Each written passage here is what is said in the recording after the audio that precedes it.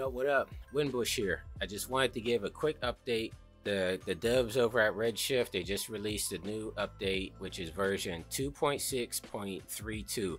Now the version that I previously was talking about whenever I saying the textures were blacked out, that was 2.6.31. and so after I posted that video, a lot of the dev team started messaging me saying that on the forums and on Discord and stuff, saying that in this update everything should be fixed. And so I just recently installed it. I wanted to try it out live online to see if everything is fixed or not.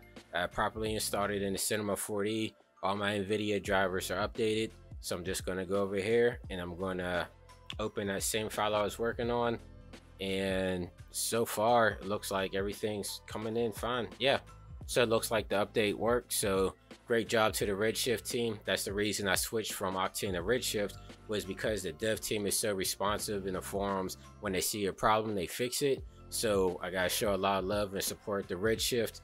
And yeah, so basically the last video I put up, it's no use right now. So yeah, great job to Redshift. Thank you guys for fixing that update.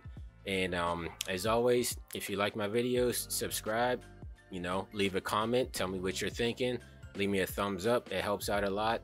And until next time, Redshift, again, thank you guys, and keep updating. I love what you guys are doing.